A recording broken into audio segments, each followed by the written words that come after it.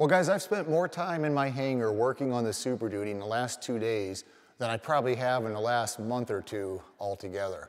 So I'll show you what I got done so far.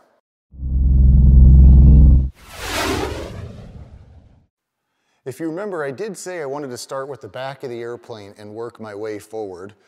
And that is what I've been doing. I've got my nylon inserts finished up, got the cables run. They're not tensioned yet. I have these pieces made here, and you can see I've polished them just like I polished this. I added kind of a nice swoop to it so it wasn't so blocky. And in the front here, I kind of did the same shape as the leading edge of the horizontal stab, just to give it a little flair. So this is all done. I don't have the cotter pin in here, and I don't have the safety wire on here yet, like I said, just because they're not tensioned yet. One of the problems with the rudder cable is that it was rubbing on the elevator autopilot servo, which, let me zoom in here. You might be able to see right there. That's the servo, and you can see the rudder cable wire right here. And I'll show you a couple pictures. I'll put some pictures on the screen to kind of show you what I did to raise that cable up so that it wasn't hitting or rubbing on the elevator servo. There's no tension on this cable, but you can see how if it was lower, it would rub on the servo. So I've made these two little brackets that hold the pulley, and then so the cable will ride in the pulley. It raises it up above the servo so it doesn't rub, and it works perfect. I just have to put the cotter pin through there. That cotter pin keeps the cable from ever being able to jump off the pulley. One of the other things I've done, which you probably don't really care about, is that I've completely rearranged the hangar to put the Super Duty over more where the workshop area is. It used to be right here, sort of where the cruiser is at. I moved the pits over there, the cruiser onto this side, and I have both wings now over here. So they're both together, and I need to lay up these two fairings here to get this done, because once this is done, I'm gonna scuff up the wings, prime them, and paint them. So I really need to get that done. That's probably going to be next. Mostly what I've been working on is the firewall forward part of the airplane. I got all of the firewall forward packages sent from Zenair up in Canada. It was $6,400, and it was only $6,400 because I had already had the cowl and the engine mount. But that finishes up pretty much everything else I need for the front of the airplane. Here's all of the parts or bags laid out on the table. All of this together was $6,400, but it does let me get this finished up. One of the very first things I wanted to do was get this oil cooler mounted, or the oil cooler mount fit and mounted, because I wanted to finish up getting all the hoses that I need from Aircraft Specialty. But this piece does not fit, and the obvious reason it doesn't fit, I think, is because this engine has a different starter on it than what the engine had when Zenith designed this. But it goes on like this, and what happens is in the very bottom here, let me zoom that in if I can, sorry for the wiggle. The very bottom right here is where it's hitting the starter. So hopefully I can just, it looks like I can just kind of grind away a bit of the metal down in here, and that'll fit on there, and I'll be able to get the oil cooler mounted. Since I could not get the oil cooler fit and mounted, I figured I'd start on the baffling. These pieces come all pre-cut. They do fit perfectly around the cylinders. The left side here, for some reason, doesn't fit properly up here, which isn't a big deal. I could just trim that off, but I'm not sure why that doesn't really line up. If we look at the passenger side, it fits perfect. There's a back half and a front half. I have this is actually 3 pieces. This top piece here, and on the bottom, there's 2 pieces. And this is really kind of hard to figure out because the instructions will just say are very sparse. And both of these pieces back here have an angle built into them, but both of them had completely different angles. So this piece here, I wasn't sure what angle to mount that. It could have went up here like this if I mounted it flush with this one, or if I use this one back here, it's down here like this. But just looking at the pictures, I see that this goes down at an angle on this side here. And so that's what I did. I used the angle on this one and rebent this one to match. But you know, it is nice that they're pre-made, but there's still a lot of work to do to these. I had to trim this edge here, and I still have to trim this a bit. I don't know what that hole is for because nothing goes there, but I do need to trim a little bit more off of that. Now, the real problem with the baffles is there's a left and right back baffle here, and I cannot get that baffle in here to get it fit and mounted. I think I might have to take off the engine to mount that baffling. I hope I don't have to do that, but it's not a huge deal if I do. I have all of the hoses, the fuel lines hooked up, but they're just finger tight right now. This one down here for the fuel pressure, I'm waiting for the fitting that goes in there. The oil hoses, they are final installed though. But what I would do is if I do have to remove the engine, I will just remove these bolts here and remove that remote oil unit there. That would be the easiest way to take the engine off. And then I don't have the cotter pins in here yet. And I was talking to an A&P, and he was telling me that, he says virtually nobody uses cotter pins in here anymore. They just use the regular locking nuts, not the nylon ones, but the all steel nuts. So that's probably what I'm going to do, is just use those nuts instead of trying to put a cotter pin. This one wouldn't be too bad, but I don't know how in the world I'd fit a cotter pin up in here. So if I can get those other nuts, and that's what everybody's doing, that's what I'll do. This right here is the air box that goes on the bottom of the carburetor. And then this, all this gets built up on here. It's all built, all these holes, there's no holes in here. You have to drill all the holes, but everything is done on here. All these parts are just ready for paint. This is steel, and this thing weighs about 100 pounds, but I'm gonna get that one powder coated since it's steel, and I think these ones here I'll prime and paint. Now I have another issue with this that I have no idea how to solve, but this piece goes on here just like that, and there's 4 holes in the bottom of the carburetor here. Well, how do you put a bolt in here? These are threaded here, so the bolt has to go up that way and attach here. This bolt has to go up here. So I don't know if I get a little tiny bolt like this and slide it in here and then up, or maybe they make a stud that comes down out of here. Then I can put this on and just put on a nut with a locking washer. I have no idea how to mount this, and there is 0 instructions that come with this. So, I mean, I know it goes this way, but I'm just showing you if you can see it better like that.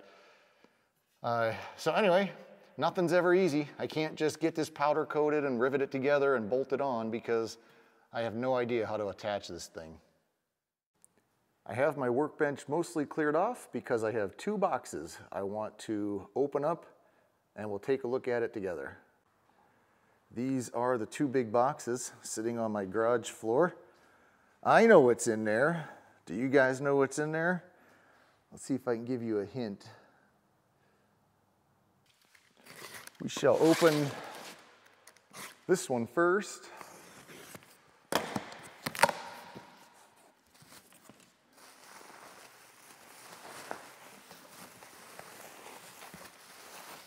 Man, oh man.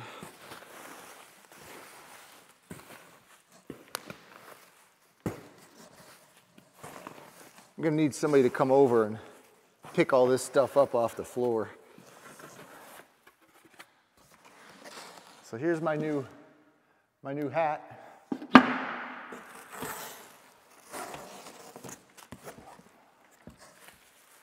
And that's just garbage. All right, I think all that's garbage. This is the back plate. Nope, I lied. That's the back plate. Oh, this looks like it's a mid one maybe. I don't know. kind of halfway in like that. And I guess I'm just magically supposed to be able to drill the holes for that and do that correctly.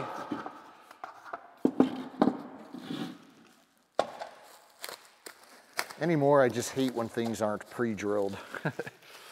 But it looks like this back plate, you can see that is all pre-drilled. It's got nut plates on it. And it's really nice too. It's all carbon fiber. It's very, very light. And I also really like, obviously, that the spinner is cut out too. So that'll go in there. All right, guys, this is the prop. And I'll tell you, man, one of the things I'm really getting worried about is how much weight is on the nose of this airplane. Like I said, that steel plate that goes on the bottom of the carburetor, I mean, this thing's probably 5 pounds, which doesn't sound real heavy, but there's just so much weight with this engine installed. Now this propeller, I ordered a black propeller with yellow tips because that would be probably the best looking for this airplane, being it's kind of military. So I'm hoping they sent me the right one. I'm sure they did.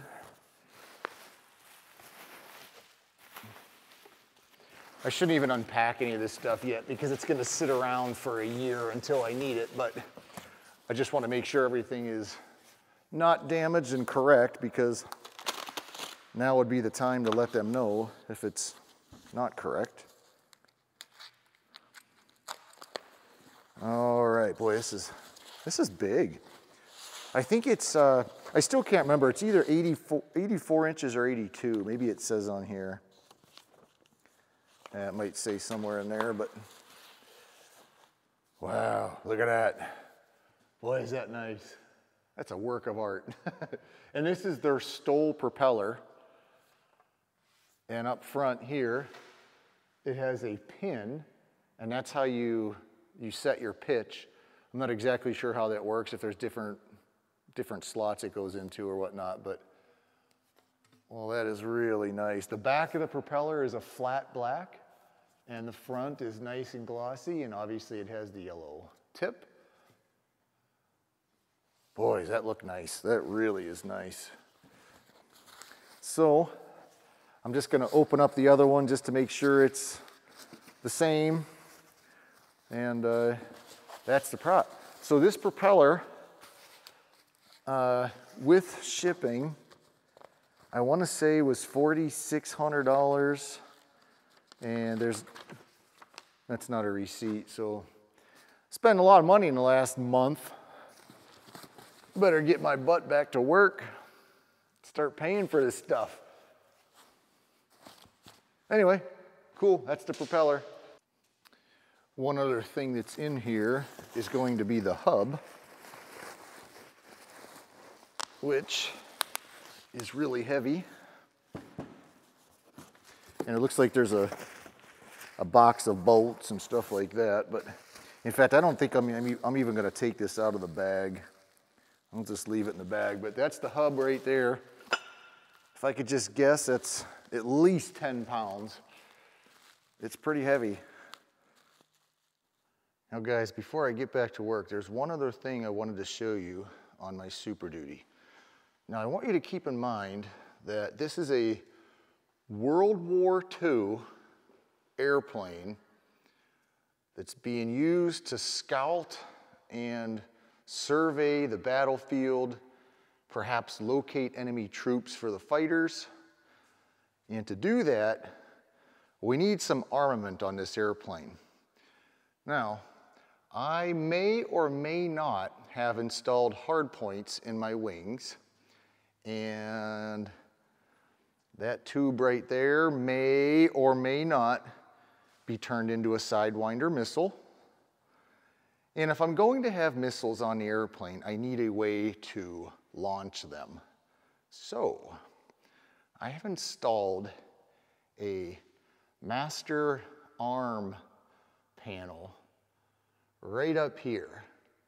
And hopefully we can get a good look at that. On the left is the master arm. Then we can select between bombs and missiles.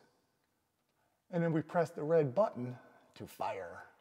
Now I had Aircraft Specialty silk screen this panel. I made the panel and then painted it black, and I sent it off to Aircraft Specialty for their very, very nice and professional silk screening. So if I want to fire a missile, my fake missile, I can turn the master arm on. Then I can select between bombs and missiles on the wing, or if I want to drop the external tank on the bottom of the airplane, which I will have, it'll be a cargo pod. But let's say I want to launch a missile, and then that one right there fires the missile, baby. Well, I'm obviously having a lot of fun with this airplane. The Zenith airplanes are fun to build. It's the perfect airplane. I really can't wait for this thing to be done. Although I will admit, there's so much with this firewall forward that I don't know how to do. Sometimes I just sit here and look at this thing and wonder if I'll ever be able to finish it. But hopefully I'll be able to figure out all that stuff on the firewall forward and get that done. I think tomorrow I am going to lay up the fairings on the wings. If you guys saw the video a couple videos ago where we used a $90,000 scanner to scan a bunch of fairings, some of you were asking when those fairings are going to be available, and I do not know. It does take quite a while to take those files that we scanned and then create the tooling to make the parts. Mark Sievert at North American Aerospace is working on those, but I don't have a time frame of when they will be available. I'm really hounding him because I really would like the wingtips for my wings, but if they're not going to be available for a while, I think what I'm going to do is just paint the wings without the wingtips, install the wings on the airplane, and then later on when we get the wingtips, I can put them in and rivet them into the wings. So that's it for now, guys. I am going to get back to work and get as much done as I can while I'm off of work.